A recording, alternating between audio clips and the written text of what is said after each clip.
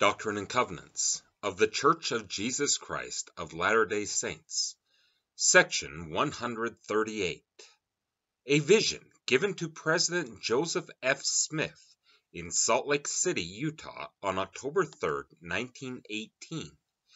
In his opening address at the 89th Semiannual General Conference of the Church on October 4, 1918, President Smith declared that he had received several divine communications during the previous months.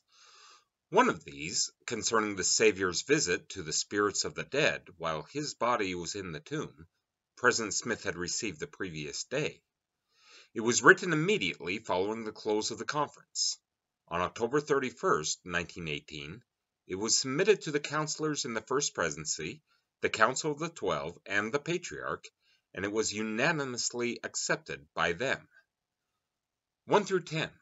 President Joseph F. Smith ponders upon the writings of Peter and our Lord's visit to the spirit world. 11 through 24. President Smith sees the righteous dead assembled in paradise and Christ's ministry among them. 25 through 37. He sees how the preaching of the gospel was organized among the spirits. 38 through 52.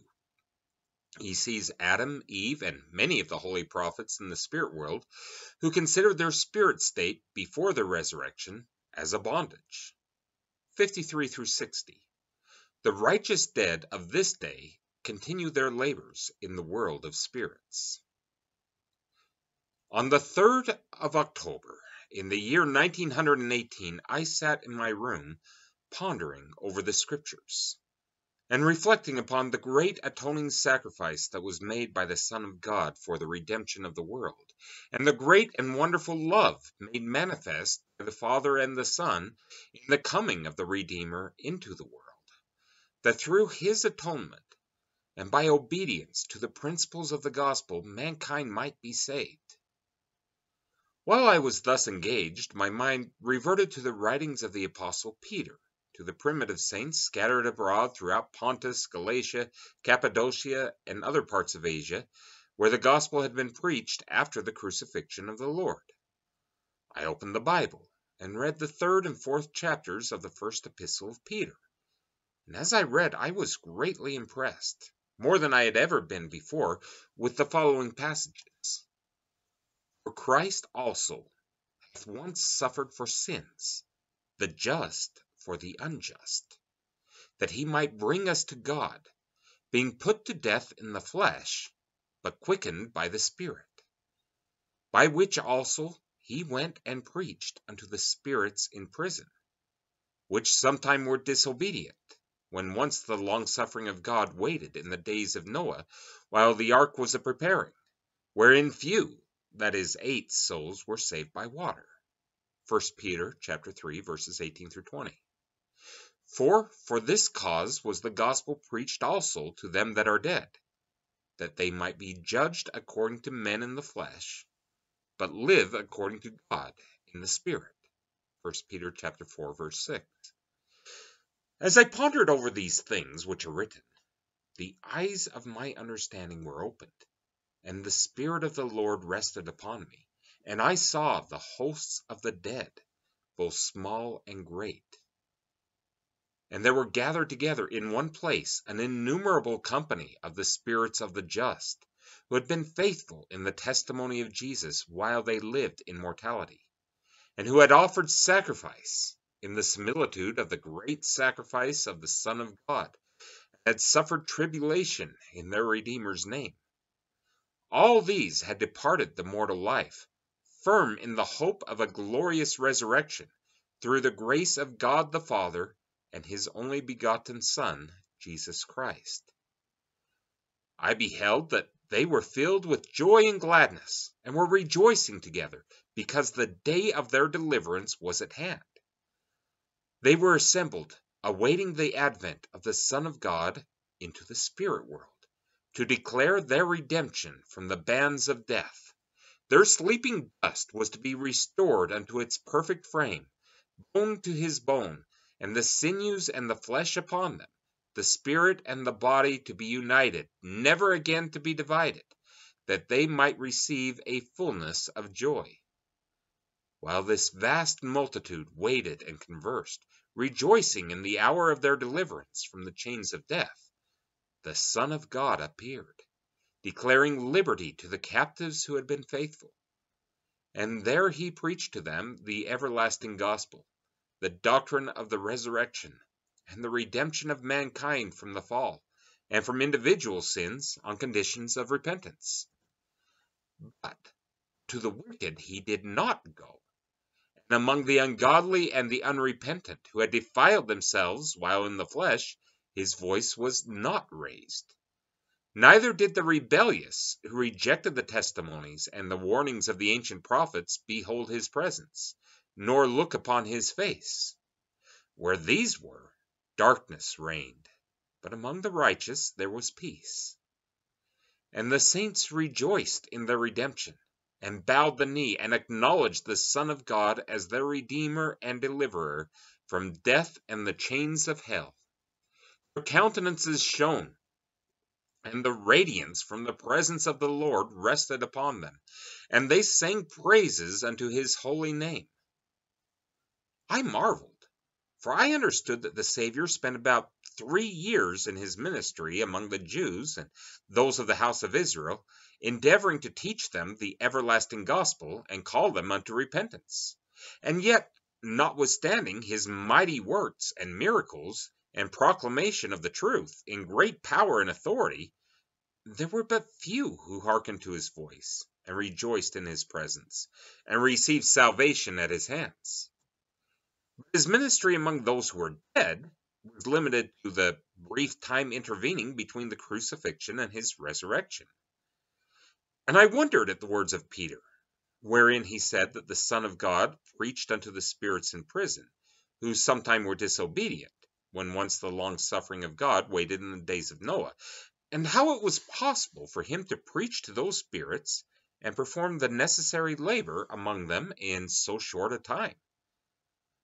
And as I wondered, my eyes were opened, and my understanding quickened, and I perceived that the Lord went not in person among the wicked and the disobedient who had rejected the truth to teach them.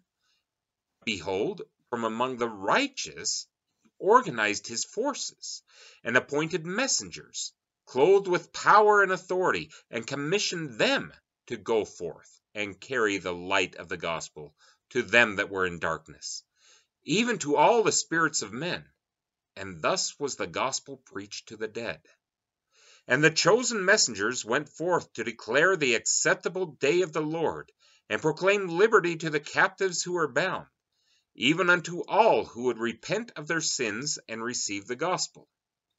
Thus was the gospel preached to those who had died in their sins, without a knowledge of the truth, or in transgression, having rejected the prophets. These were taught faith in God, repentance from sin, vicarious baptism for the remission of sins, the gift of the Holy Ghost by the laying on of hands, and all other principles of the gospel that were necessary for them to know in order to qualify themselves, that they might be judged according to men in the flesh, but live according to God in the Spirit.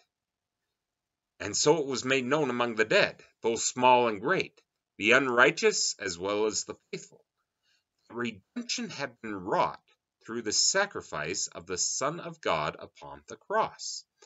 Thus was it made known that our Redeemer spent his time during his sojourn in the world of spirits, instructing and preparing the faithful spirits of the prophets, who had testified of him in the flesh, that they might carry the message of redemption unto all the dead, unto whom he could not go personally, because of their rebellion and transgression, that they, through the ministration of his servants, might also hear his words. Among the great and mighty ones who were assembled in this vast congregation of the righteous were Father Adam, the Ancient of Days and Father of all, and our glorious Mother Eve, with many of her faithful daughters, who had lived through the ages and worshipped the true and living God. Abel, the first martyr, was there, and his brother Seth, one of the mighty ones, who was in the express image of his father Adam. Noah, who gave warning of the flood. Shem, the great high priest. Abraham, the father of the faithful. Isaac, Jacob, and Moses, the great lawgiver of Israel. And Isaiah, who declared by prophecy that the Redeemer was anointed to bind up the brokenhearted, to proclaim liberty to the captives, and the opening of the prison to them that were bound, were also there. Moreover, Ezekiel, who was shown in vision the great valley of dry bones, which were to be clothed upon with flesh, to come forth again in the resurrection of the dead, living souls. Daniel, who foresaw and foretold the establishment of the kingdom of God in the latter days, never again to be destroyed, nor given to other people. Elias, who was with Moses on the Mount of Transfiguration.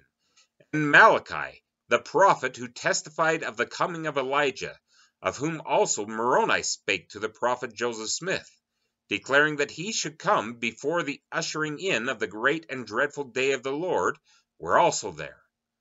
The prophet Elijah was to plant in the hearts of the children the promises made to their fathers, foreshadowing the great work to be done in the temples of the Lord, in the dispensation of the fullness of times, for the redemption of the dead, and the sealing of the children to their parents, lest the whole earth be smitten with a curse, and utterly wasted at his coming. All these, and many more, even the prophets who dwelt among the Nephites, and testified of the coming of the Son of God, mingled in the vast assembly, and waited for their deliverance. For the dead had looked upon the long absence of their spirits from their bodies as a bondage. These the Lord taught, and gave them power to come forth, after his resurrection from the dead, to enter into his Father's kingdom, there to be crowned with immortality and eternal life, and continue thenceforth their labor, as had been promised by the Lord, and be partakers of all blessings which were held in reserve for them that love him. The prophet Joseph Smith, and my father, Hiram Smith, Brigham Young, John Taylor, Wilford Woodruff, and other choice spirits, who were reserved to come forth in the fullness of times to take part in laying the foundations of the great latter-day work, including the building of the temples, and the performance of ordinances therein for the redemption of the dead, were also in the spirit world. I observed that they were also among the noble and great ones, who were chosen in the beginning to be rulers in the church of God. Even before they were born, they, with many others, received their first lessons in the world of spirits, and were prepared to come forth in the due time of the Lord, to labor in his vineyard for the salvation of the souls of men. I beheld that the faithful elders of this dispensation, when they depart from mortal life, continue their labors in the preaching of the gospel of repentance and redemption, through the sacrifice of the only begotten Son of God, among those who are in darkness and under the bondage of sin, in the great world of the spirits of the dead.